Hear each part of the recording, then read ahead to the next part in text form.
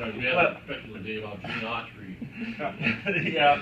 Well, I wanted to share something about not cheeseburgers. I wanted to share something about I was talking to a friend of mine on the phone, and we got talking about because we just had we're going through blood moon time, and I don't understand it all about blood moons, but I've been reading and learning about them and stuff, and it goes back to our Jewish heritage. And God was talking about we'll see signs and wonders in the skies, and it goes clear back to before Christ was born, before the Savior was born, and the way the stars and the planets and stuff was aligned. You know, it led the three wise men, the kings from the Orient, to Bethlehem and such. And it's pretty in depth, but they have a show on Netflix right now. They're running. It's called the Four Blood Moons. Yes. Yeah, the Four Blood Moons, and it's very, very interesting. So if you get a chance and opportunity to see that, and then there's also a couple of books out. One's called The Harbinger, and the other one is the what was the other one by The Harbinger. Yeah, The Harbinger, and what was the other book called that he did? I don't remember. I can't think of it right now, but anyway, he has another book out, and it's very, very good on that same subject. But what I was getting to is that when we become believers in Christ, there's so many things that come pulling at us one direction or another. And when I was talking to my friend this morning, we were talking about the different things that can pull us away from God, and that we need to be steadfast. But how can we know in our hearts that God is true to us and God is real? And I got to thinking, you know, along those lines, that for me, I had to, the Holy Spirit wanted me to make God more tangible to me, more real in my mind. And the only way I was able to get to that point was one day my wife and my nieces went to see King Tut. And this was years ago when King Tut's thing came to the Seattle Center. And it's about the boy king. And my wife went, and I stayed home because there was nothing for me to see or feel, because everything's under glass and everything. But my wife came home with a book and some materials and stuff. And I did some research. And I had to place, what my goal was, is to place King Tut into time. What time frame was King Tut? And when I was able to achieve that, I found out it was before Christ. Well, how would I know that? You know, I didn't know anything about that kind of stuff. But it wasn't. It takes you all the way back to the Book of Kings. And so I start comparing different things in history to time factors. What took place at this time and what took place at that time. And one of the other things is I got to thinking, quite a few years ago, I remember this guy who I really admired. He used to have a radio program here in Seattle, and I went to his Bible school. It was Randy Tyser, and I went to his Harvest Time School of the Bible. And he gave a message one time about, you know, there really wasn't much difference between the time of Abraham and the time of Abraham Lincoln.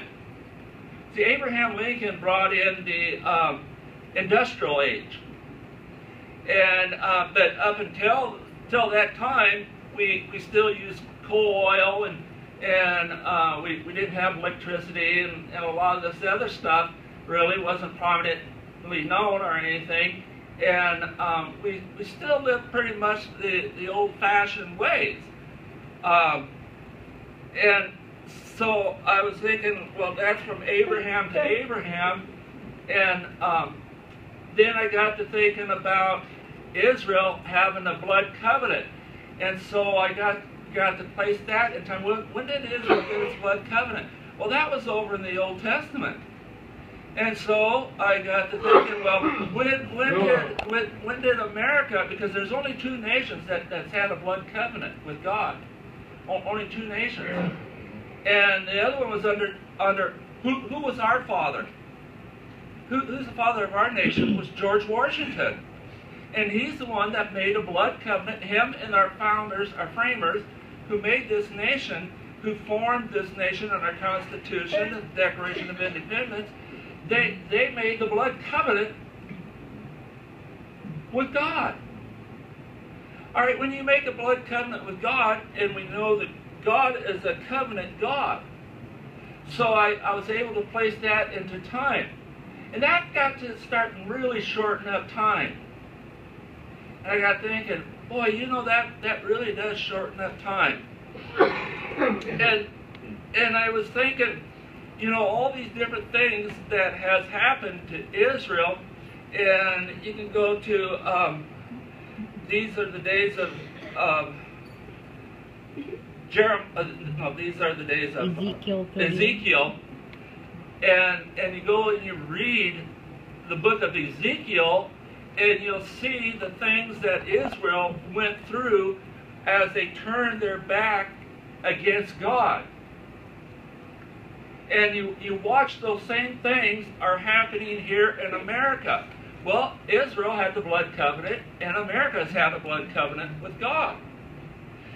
Now, I got to thinking, you know, out of all the different religions and gods that I have learned about and have read about, that there's only one God that has ever been persecuted as much as Christ.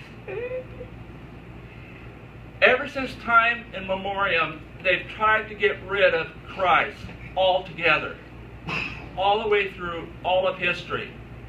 Even to this day, there are people trying to deny Christ and to get rid of him. They've tried to burn all the Bibles up, destroy all the Bibles, not allow anybody to have a Bible. They persecuted any and all Christians. They tried to wipe out all Christians. And that's why they hated the Jews so much, because Jesus was a Nazarene. He was a Jew. He came from Bethlehem.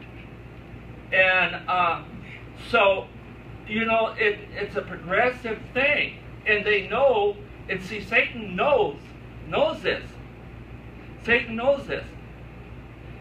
And that is why it's so hard to stand for Christ in these troublesome times. And even when you look back in the days that Jesus walked upon the face of the earth, they were fighting the same battles. The people were fighting the same battles, trying to discover the truth. Is Jesus really the Messiah? Well, see, in that time, Jesus was the Savior, because he came to save the Gentiles. He came to save all mankind.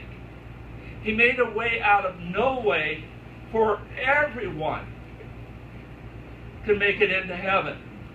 Anyone, just for the asking, can have a personal relationship with Christ. That's all he asked. He didn't ask us to be this denomination or that denomination or anything else.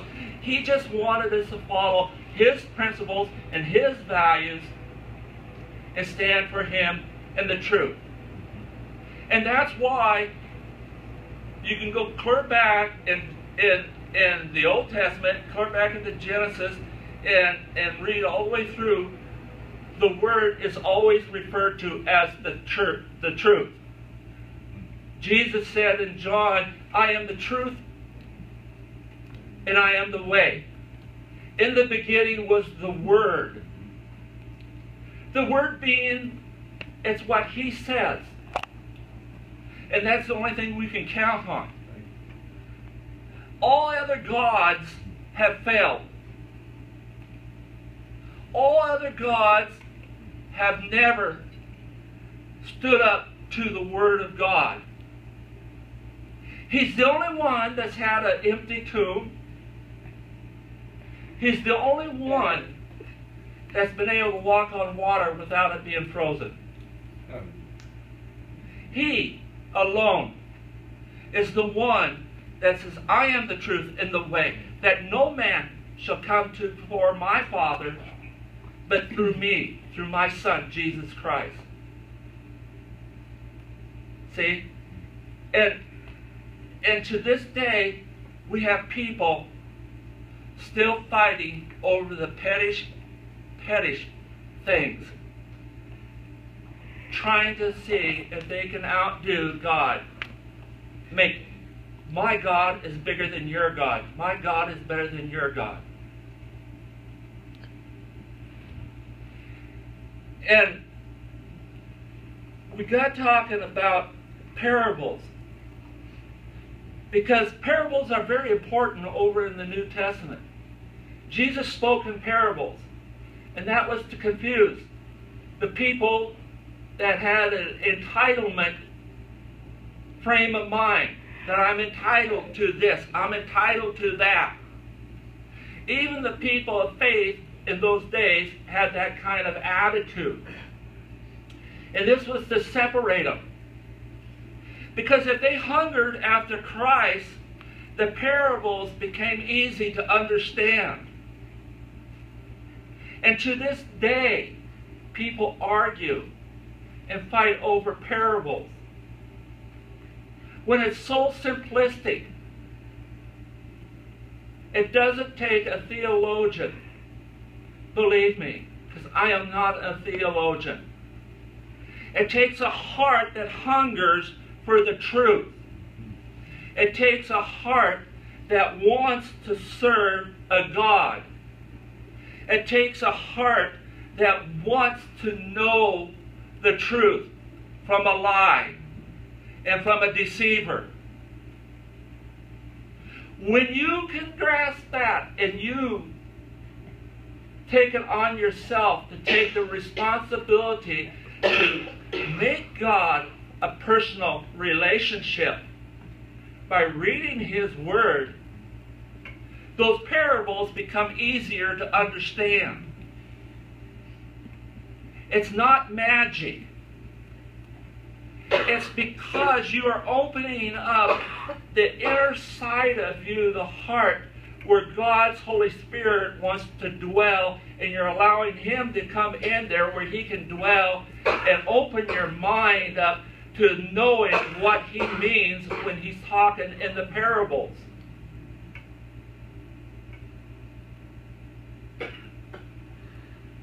And they become clearer. What does God mean when He separates the chaff from the wheat? What is He talking about? And all these different parables.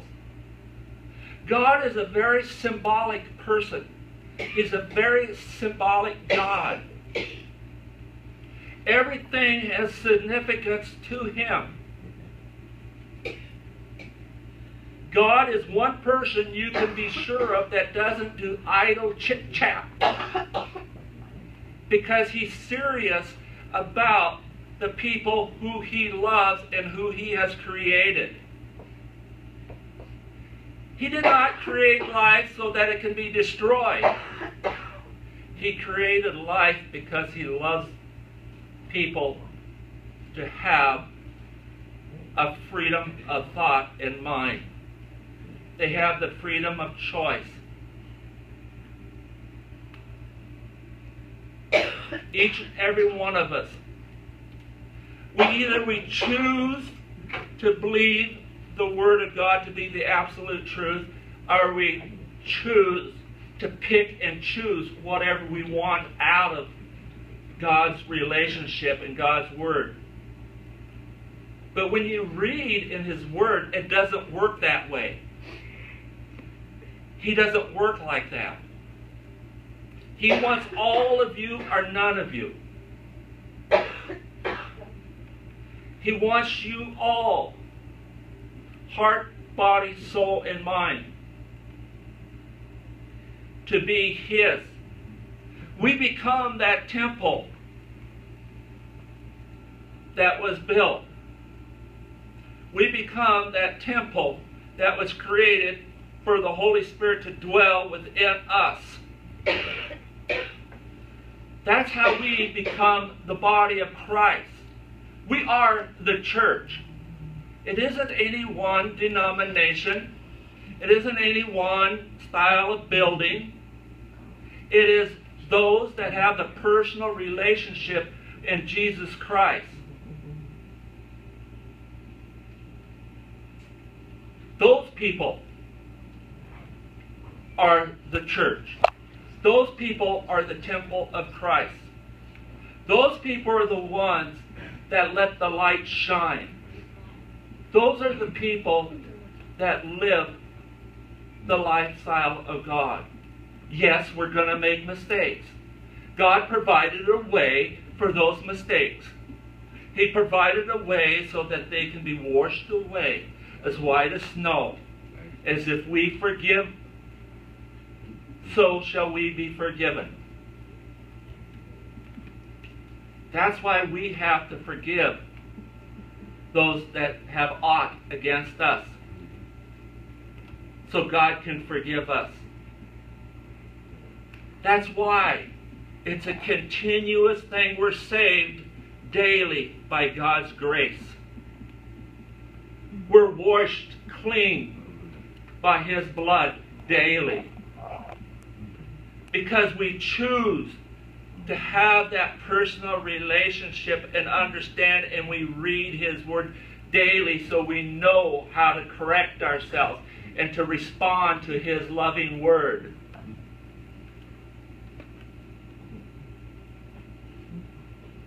It's a freedom of choice.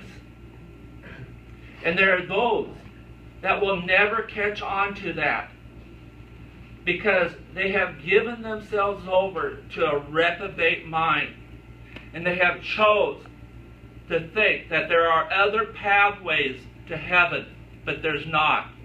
God made that perfectly clear, and so did Jesus Christ when He walked here amongst men. He made that clear to His disciples, that there's only one way, and that's through Him, through His Father. There's not many ways to heaven. There's only one God. There's not many gods. We only serve one God. This nation, just like the nation of Israel, was founded on the Judeo principles and the relationship with Jesus Christ. And if we could come together on that, if we could come together on there's only one truth, and one way, and one principle, and one values to live by, and that is what God has handed down to us, we would not be sitting where we are today. It is not a hard thing to understand, but it becomes confused and becomes complex when Satan comes in there and plants seeds of doubts. And if we walk away from our principles and values, because when you walk away from those principles and values of God, you're serving Satan. Even a little bit, you're serving Satan. You cannot justify Satan. Dear gracious Heavenly Father, I thank You for Your lovely word. I thank You for the love that You have given us and the understanding that You have and the mercy. Above all, that You have mercy on us, Lord, that You have given us a way out of no way. We give You the glory and the praise. Amen. Amen. Amen.